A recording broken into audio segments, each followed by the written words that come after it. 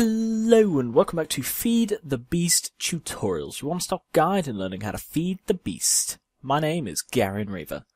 This time I'm showing you something from the Portal Gun mod. This is the High Energy Pellet Catcher. To craft this you need 2 obsidian, 2 gold ingots, 2 iron ingots and 1 bit of redstone. You place the redstone in the middle of the bottom with the gold on either side, then the iron above the gold, and then finally the obsidian above the iron, and this produces 1 high energy pellet catcher.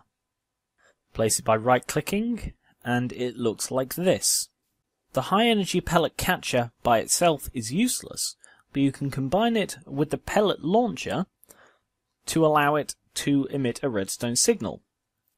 If a high energy pellet from the launcher hits the catcher, it will get rid of the prongs and it will emit a constant redstone signal.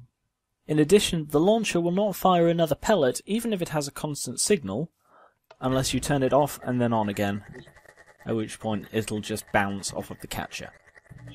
Thank you for watching. If you have any requests, please send me a YouTube comment and I shall endeavour to take a crack at it. Also, if you have any requests not to do with Feed the Beast, please let me know. Catch you later.